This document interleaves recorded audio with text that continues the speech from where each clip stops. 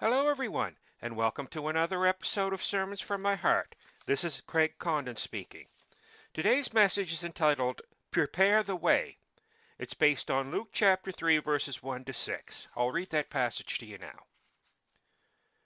In the 15th year of the reign of Emperor Tiberius, when Pontius Pilate was governor of Judea, and Herod was ruler of Galilee, and his brother Philip ruler of the region of Iturea and Trachonitis, and Lysanias ruler of Abilene, during the high priesthood of Annas and Caiaphas, the word of God came to John, son of Zechariah, in the wilderness.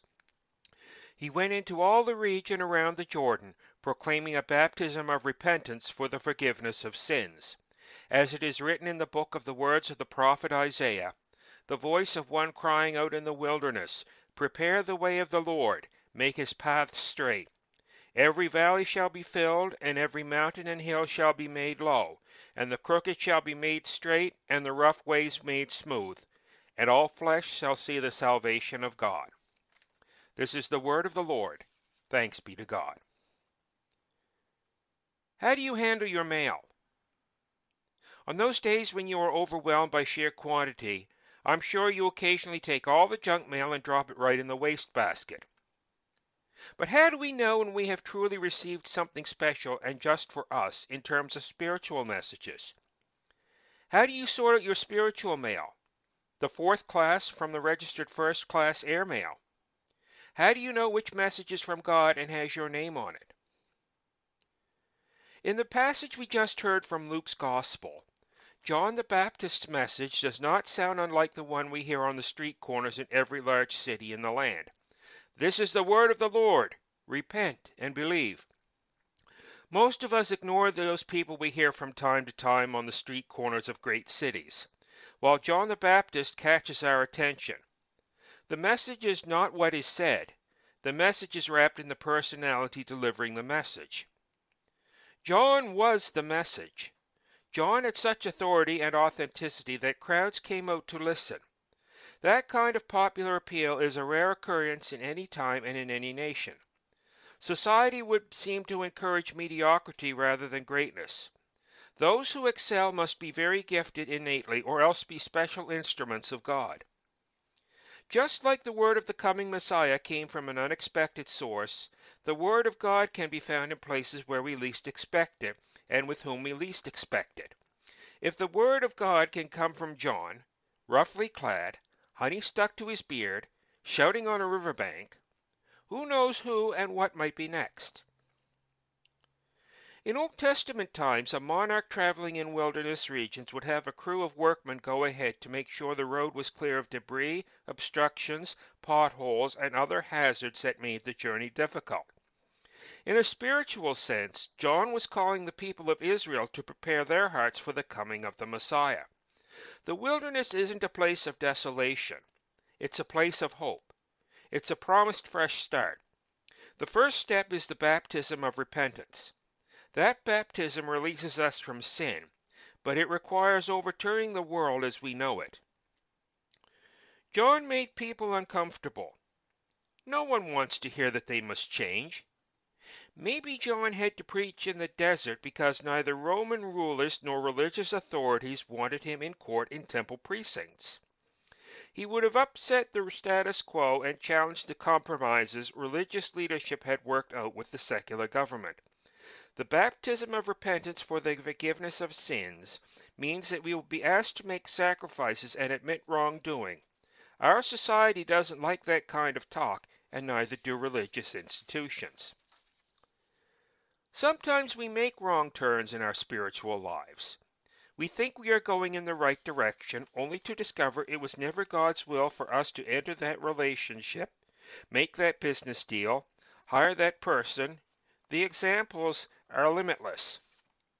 God can make our crooked places straight. He can make our mistakes right. It might mean some consequences for those decisions, but He will always allow our actions to work together for good if we repent and seek Him fully to make things right. These lessons can even contribute to greater wisdom in our lives if we learn from our mistakes. God chose a nobody to prepare the way for Jesus to come amongst us. God chooses people whom the world sees as insignificant through whom to do marvelous things. John the Baptist, Mary the unwed teenager, the shepherds at the very bottom of the economic ladder who serve as the audience for the heavenly choir. God chooses people the world can easily ignore to participate in God's world-changing, world-saving activity.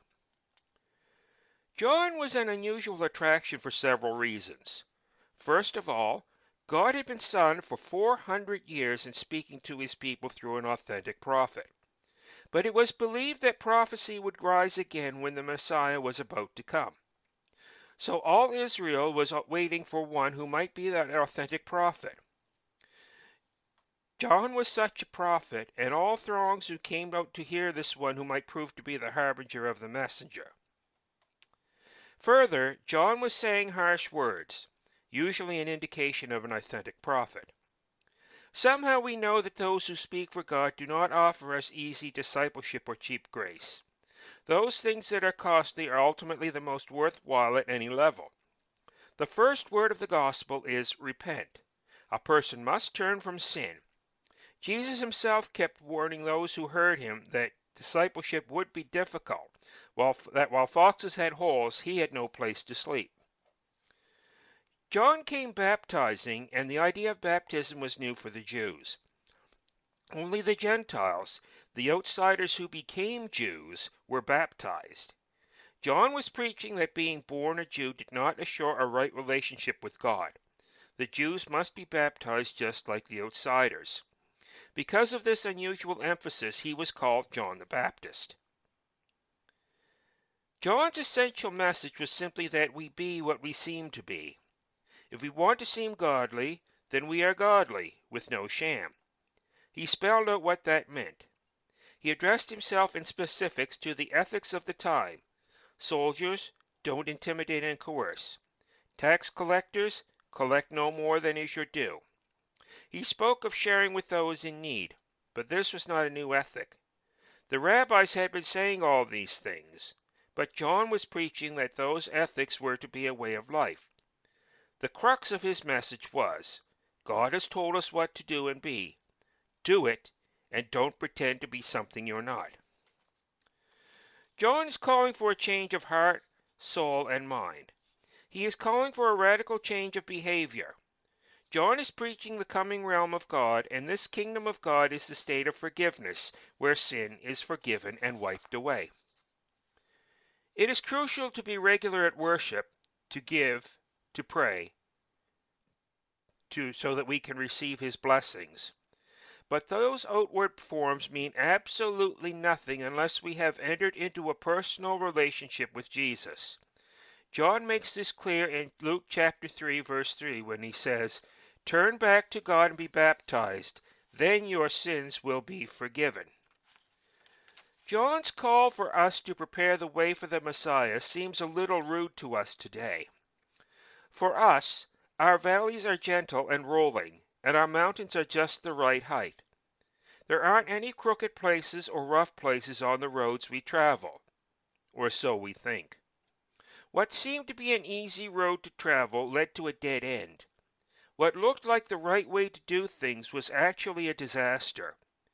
We are in a spiritual wilderness, and we are lost. The good news is that the Word made flesh has found us in the wilderness. The Good Shepherd has left the 99 sheep to search for the one who was lost. He has shown us the error of our ways. He has shown us the crooked and rough roads we have been traveling. He has created a new path for us. We will get off course many times.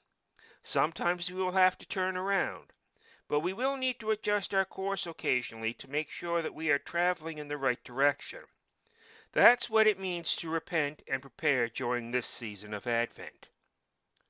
Preparing for the coming of God's realm means washing the lens of our willing self-deceit. It is a disciplined practice of seeing the heart of evil, a practice that needs a community of discernment to remain honest. Preparing the way of the Lord means making a choice. We must decide what we are to focus our lives on. We have to decide what to keep. We have to decide to surrender to God's control of our lives. Only then can we get our lives in order. We have to choose to confront the temptations in our lives that will lure us away from God. Thanks be to God. Amen.